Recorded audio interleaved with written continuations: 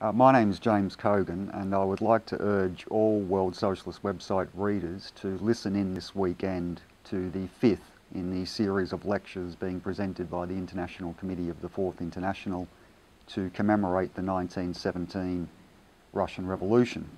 I will be the speaker this weekend, and the subject of my lecture is Lenin's return to Russia and the April Theses. The April Theses, which was written by Lenin, is without question one of the most important political documents of the 20th century.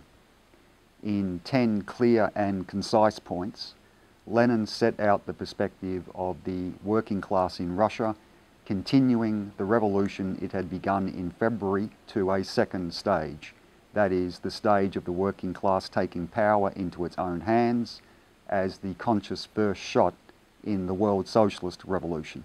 Over the following weeks after the issuing of the April Theses, through a process of intense debate, the Bolshevik Party was won to the perspective of the April Theses. Over the following months, in the course of momentous struggles, the Bolshevik Party won the majority of the working class to the perspective of taking power.